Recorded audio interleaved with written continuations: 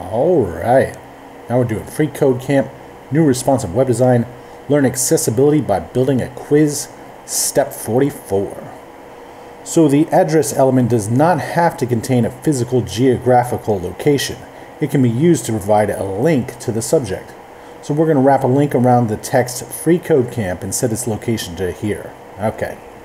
So we'll come over here to the freeCodeCamp and do a little anchor action right here, and then right after it we'll do a close anchor.